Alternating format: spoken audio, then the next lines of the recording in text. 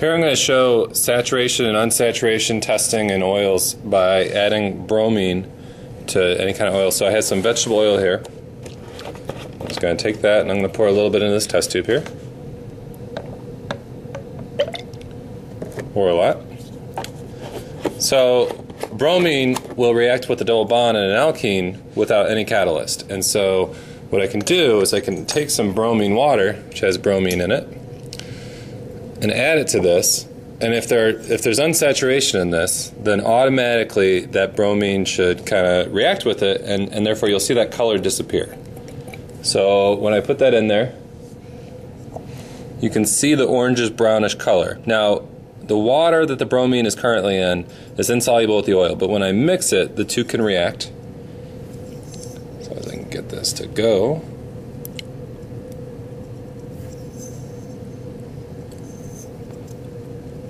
which is difficult because it's so dense. And as I get that to spin more and more, what you'll see is that brown color is starting to disappear. And it's disappearing because the bromine is adding to the various double bonds that are in that vegetable oil. And so what we can conclude from that is that that vegetable oil had unsaturation in it.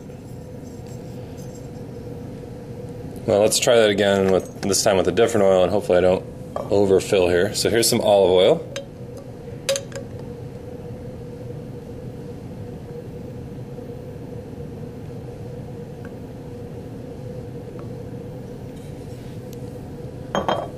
Set that there. So same thing again, I'm going to take some bromine water and add it to the olive oil.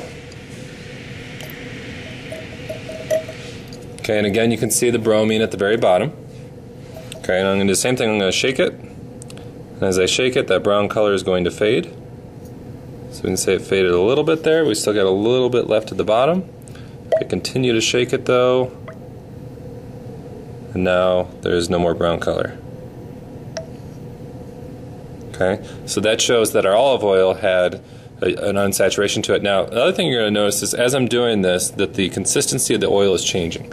So I'm going to set that down there for a second. I'm going to pour some olive oil back into a second container to compare what I have now with what I had then. As I'm changing the saturation, I'm changing the interactions between the molecules. And so this is starting to kind of grease up quite a bit into a solid kind of clumpy form, because the saturated forms have better intermolecular forces with each other. The kinks in the double bonding, that kind of planar section, makes it difficult for multiple oils to interact. This is why most oils are liquids and most greases are solid at a regular temperature and pressure. So you can see that difference by adding the bromine and removing that unsaturation that we're getting in there. Alright, and let's try peanut oil.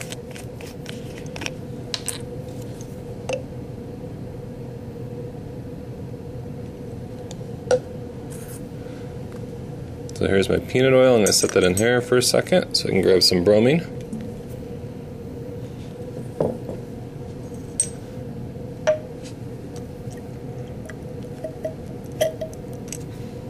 Okay, so there's our bromine at the bottom. Here's our peanut oil. We're going to shake. And that was very clear to start. So it looks like it's clearing up a little bit. Let's keep going. So our brown color is gone, but you can see again that the consistency has changed by adding that much bromine to it. Now at some point, if I continue to add bromine and continue to add bromine, at some point all of the unsaturations will get used up and I'll be left with the brown color remaining. However, at the same time, I'm also getting some solidification going on here that's making that a little difficult to achieve.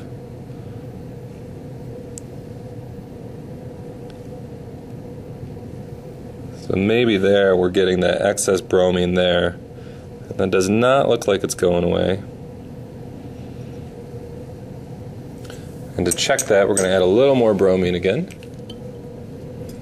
And see if we've kind of reached a point where we now have an excess of bromine. It looks like I can see that color kind of persisting and then settling down to the bottom here. Although maybe not, maybe it's just taking a little bit of time. And now definitely we kind of have that white, milky, fat kind of substance that we're used to seeing for greases.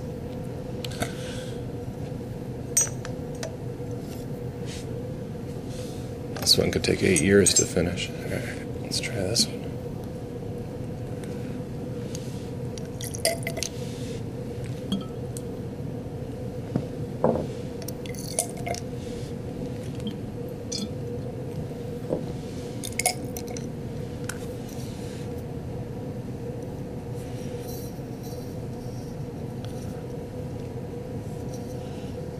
So if you can see this, I've kind of got a layer of solid here that's blocking my bromine from mixing well.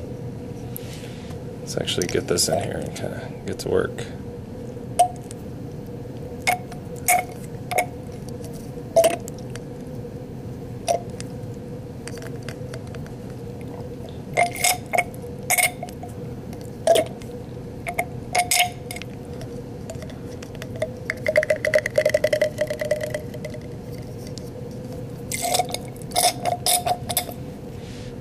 So there we go. Looks like a lot of unsaturation in this olive oil.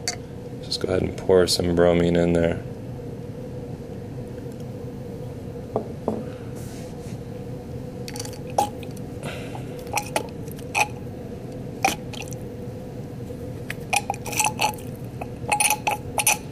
So bromine is able to react with the electrons in the pi bond of the alkene really well, because bromine is something that's very electrophilic. Other things that are not as electrophilic are not able to do so. So if you have hydrogen or something else, you probably will need an acid catalyst. These I'm just literally mixing the oils with some bromine, and that's it, because there's water there as well. So we can see quite a bit of unsaturation. Even after all that bromine, I'm still getting to that point.